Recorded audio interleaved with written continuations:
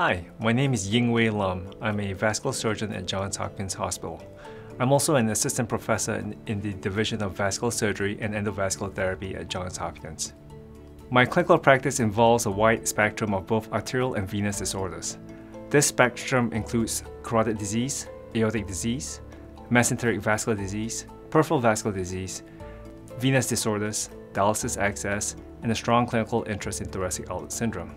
I also participate in a wide range of complex vascular reconstruction procedures with other surgical specialties. I perform both open surgical techniques as well as endovascular techniques in the treatment of patients with vascular disease. I believe this is important as it allows me to tailor the specific treatment for each individual patient depending on their clinical presentation.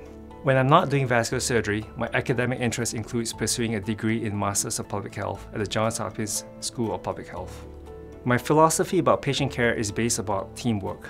Our team here at Johns Hopkins include my fellow vascular attendings, our vascular surgical fellows, our surgical residents and interns, our physician assistants, as well as our vascular nurses.